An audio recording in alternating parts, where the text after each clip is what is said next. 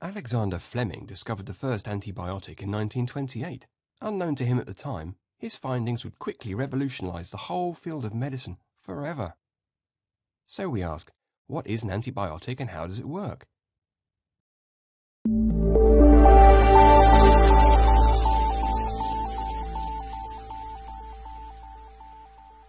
Antibiotics are chemical compounds that kill or inhibit the growth of bacteria. They do this in a variety of different ways.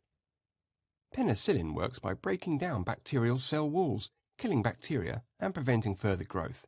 Imagine it like popping a party balloon. Since the discovery of penicillin, many other antibiotics have been found and modified to make them more effective, as well as ever increasingly safe for human use. Different antibiotics work in different ways to kill or stop the growth of bacteria. Antibiotics like erythromycin and neomycin work by stopping protein synthesis inside the bacterial cells. By binding to specific RNA and other internal structures, these antibiotics stop the process of protein synthesis, which is a basic need for all living organisms to survive. Antibiotics like ciprofloxacin, on the other hand, bind to DNA enzymes, inhibiting DNA replication, which stops cell mitosis so the bacteria cannot divide and grow.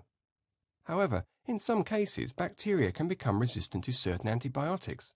This happens because of natural selection. Some bacteria can contain DNA, which allows them to make enzymes capable of breaking down antibiotics. These bacteria will survive such pressures, allowing them to proliferate and share their DNA with other bacteria, effectively giving them the same ability. Viruses are naturally immune to all antibiotics. This is because they do not perform the biological processes that bacteria do in order to survive. They also don't have cell walls.